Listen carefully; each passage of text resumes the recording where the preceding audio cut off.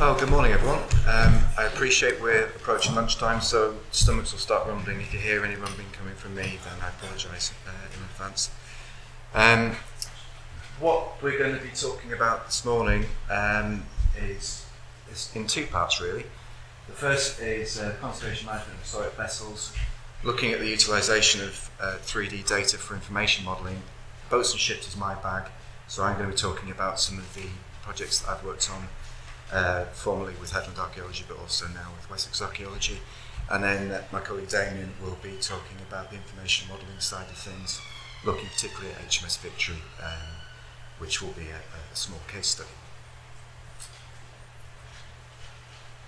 So, conservation management in a nutshell is understanding the significances of an asset and then understanding how you can retain those significances through effective conservation management. And when we look at historic vessels, they can be small inshore craft, rowing boats, right up to 20th century warships. And that just gives an indication of some of the examples of the types of assets that we could be dealing with. So from a 3D survey perspective, they can be quite simplistic, but they can also be very challenging. The first example I want to use is the emigrant clipper ship City of Adelaide, formerly at the Maritime Museum in Irvine on a slipway next to the main museum site, and is now based in Adelaide in South Australia after an action group managed to actually save the ship. But the circumstances behind the survey, which was undertaken by Headland Archaeology, was really to respond to an application that the museum had put in for the deconstruction of the vessel in line with the guidelines from National Historic Ships. So as a result, Headland were commissioned with myself directing the project to do a laser scan survey of the ship, primarily as an archaeological record before deconstruction. But that kind of changed because the action group in Adelaide had managed to save the ship, and ultimately they were going to take the ship back to Australia. Obviously with all the engineering requirements, that was a big job. So the data was actually then used to help with that process, understanding the nature of the site in Irvine, but also understanding how they were going to produce the cradle to put the ship on, to then put it onto the barge and into the ship to then transport it to Australia. So a big exercise. In terms of outputs, very simplistic, very much in the 2D realm.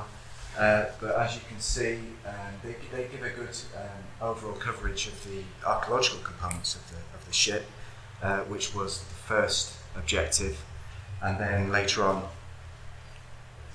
the City of Adelaide Action Group, they actually used the data, and their engineers used the data to inform the construction of a cradle to put the ship on. And then you can see their rendition down the bottom left of that. The one on the right is just the basic site conditions, so the scan was able to obviously include all that detail as well. And then an image top left showing the cradle prior to the ship being transported onto it. So that's the City of Adelaide. The second one is the HMS Caroline, the last extant survivor of the Battle of Jutland, built in 1914, a light cruiser, much bigger, much more complex, lots more to deal with. So again, we were in a position where we needed to understand the current state of the vessel in terms of the spaces and compartments and various elements to help us then create working plans and sections and profiles for us to be able to undertake an effective recording and survey exercise. So this is the basic scan. It's just the point cloud. There's no photographic stitching, no photographic rendition. It was just the point cloud, and that's all we needed. So we had the survey undertaken, and then again, very much in the 2D realm, as I said, we've got the translation of the laser scan cut-throughs onto the plans, which we then used to understand the various areas and compartments on the ship at the various deck levels, and also be able to understand the phasing of those various parts as well. So a very simplistic but effective way of helping us to undertake that very complex recording exercise. That's another example of the profile, cut through profile of the ship at the various deck levels, and you can see there's quite a lot of compartments in various areas to have to deal with, so again, very complex. But the output, again, is very simplistic. But another really useful tool was once the conservation management plan had been undertaken and the curators and managers for the vessel had actually started the restoration process. The ship was being restored back to the 1916 Battle of Jutland appearance and layout as much as possible. As part of the ongoing restoration works, there were historic features that needed to be looked at archaeologically and recorded, because a lot of these features were being removed whilst the work was happening, so that they could be preserved and conserved as well. So this is the deck in the starboard waist, and you can see the area there on the top plan, just to show where we're talking about. And then the photogrammetric renditions below, the top one being the deck planking from the starboard waist area, which is supposed to date to the 1960 period. And then the deck plating underneath, once the planking had been lifted, and this had left remains of various gear, guns, torpedo tube mountings, all that sort of stuff. So it's a really useful exercise. And this was done whilst the contractors were taking the planking up. We were working with the contractors, lots of time constraints, but a really easy, effective way of recording what is relatively complex, but in a very short space of time, and not getting under the contractor's feet. Now, moving to the vernacular, we recently completed a conservation management plan for the Scottish Fisheries Museum, and this is looking at the museum fleet as a whole, but we did do a number of individual conservation plans for some of the vessels in the collection. The one that you can see there on the left is the Zulu sailing herring drifter research, and back in 2009 Headland Archaeology undertook a laser scan survey, because it's a static exhibit now in the museum, and they were concerned about the condition and structural integrity of the hull, which is essentially a hulk, and so they wanted the survey to provide a baseline from which they could then understand any future movement or deterioration in the hull itself whilst on display. So the laser scan was undertaken. Now, as part of that, we wanted to understand what the hull shape should be and what it is in reality. And so in order to do that, we used a builder's half model, which is in the museum collection, which you can see in the bottom photo. We scanned that to provide the control. That model is actually from the same yard and the same period that the research was constructed in Shetland. So about the best opportunity we had to provide that control, which was very useful. So as a result, we came up with a relatively simplistic number of sections through the vessel from bow to stern. And you can see there in the purple, that's the blocked out elements of the model for the control, and then the black lines show from bow to stern, or bow to sort of midsection, how the actual reality of the hull is within the museum exhibit. And you can see that, from bow to stern there is pinching, there is sagging, and that gave the curators a really good understanding of the condition of the hull at the time. This was, as I say, this was back in 2009, 2010. As we move forward, there are plans to do another survey in the near future to see how that has developed on the previous results. So again, another interesting way of understanding, I suppose, from a preservation and engineering perspective, what we actually understand about vessels in museum exhibits and how we look after them, how we conserve and manage them. And this was done very recently as part of the recent conservation plan. This is the 5 herring drifter.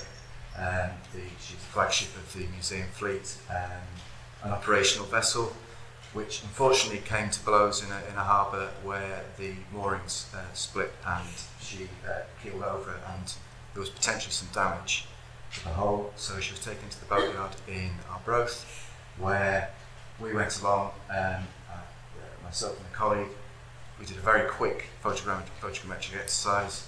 It took about an hour. I went into a meeting, my colleague did the photogrammetric survey, and by the end of the afternoon we'd had this model, which we could then discuss with the curators about the potential shift or damage or movement in the hull as a result of the accident. So luckily there didn't seem to be much, which then helped inform the boat builders what they needed to concentrate on in terms of repairs. So again, quite a useful exercise. Now, in a very simplistic way, we're getting even more vernacular now. We're getting into the smaller fishing vessels within the collection. But as part of the management plan and the understanding of these vessels, because they're vernacular, they don't come with plans, they don't come with any sort of engineering directions or boat building directions. They're done by eye, they're done by rule of thumb, they're built by local boat builders. And so very little survives of the actual recorded information that you need to be able to inform something like a conservation management plan. So we did very simple photogrammetric exercises on a number of vessels, and these are just some examples where we provided a very basic baseline to be able to then inform the interpretation. So this is particularly simplistic, and as we'll see in a minute, we'll be talking a bit more about HMS Victory, which obviously moves from the small to the small to the ridiculous, or the large. So HMS Victory, we did a conservation plan for Victory back in 2013-2014. There was an extremely detailed laser scan survey commissioned, which took months to do, with a view to creating an intelligent model, basically, that they could then use to help inform the ongoing conservation management of the ship. So, has anyone been to HMS Victory? Has anyone seen HMS Victory? A couple? So you know the complexity that we're dealing with. These are very large, complex vessels with an awful lot of components, in this case about 15 to 20,000. But understanding how these components are affected through the conservation process, what is significant, what is not significant, they had to come up with a model, an intelligent model and a process to be able to log and record what is done to the vessel throughout the repair and restoration process.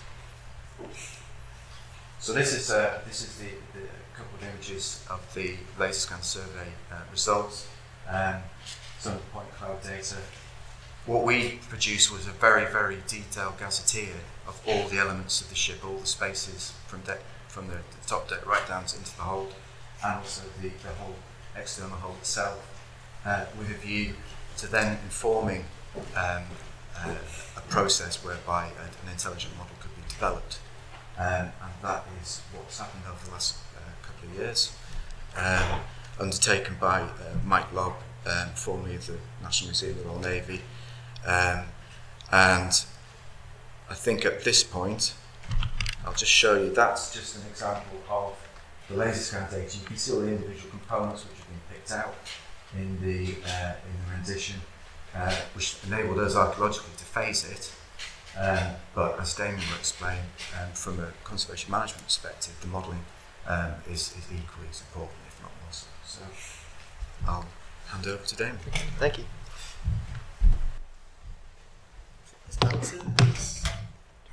Good, no collapse. Okay, so introduction to information modelling for you guys, in case any of you don't know. Usually, information modelling, people think building information modelling, BIM, and this is what they think. They think a fancy 3D model of a building. But really, BIM is much more exciting than that, and it's really all about this. It's about efficiency, it's about collaboration, it's about data sharing, it's about all this being driven by standards and common working practices, all detailed by publicly available specifications that really underlie the entire process and make sure that everyone's working in the same way. So really, building isn't about buildings, it's not a noun, it's a verb. It certainly still involves those 3D models with the embedded information about each component, but this is about supporting the wider process rather than being an end into itself. This is a combination of process and information management. along with the full 3D model, is what really distinguishes it from a lot of other 3D computing approaches.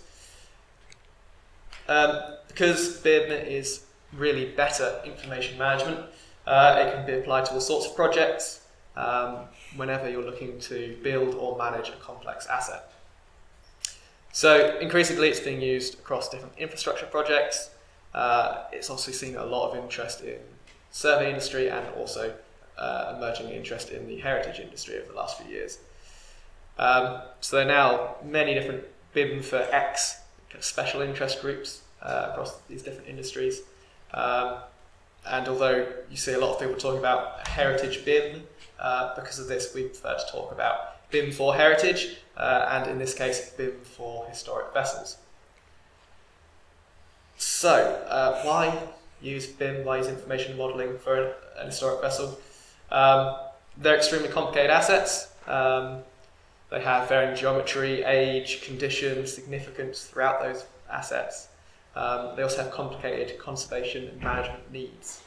There's often a vast array of information associated with them, and all this can be used to support that management, but it tends to be quite disparate.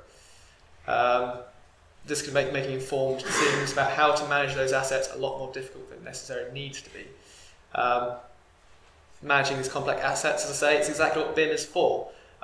It creates a single source of truth about the asset, and through proper application we can see many benefits in our management of historic vessels, including improved outcomes and reduced expenditure.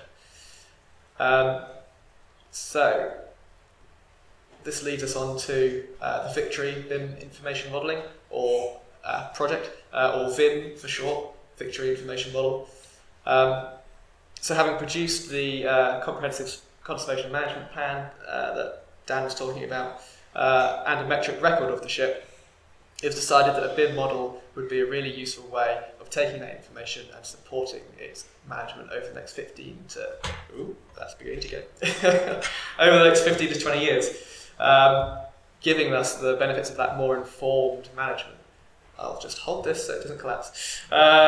So the production of the VIM was led by Mike Lobb of the National Museum of the Royal Navy, and its primary aim was supporting and informing that ongoing conservation work, allowing them to understand the significance of each individual component within the structure.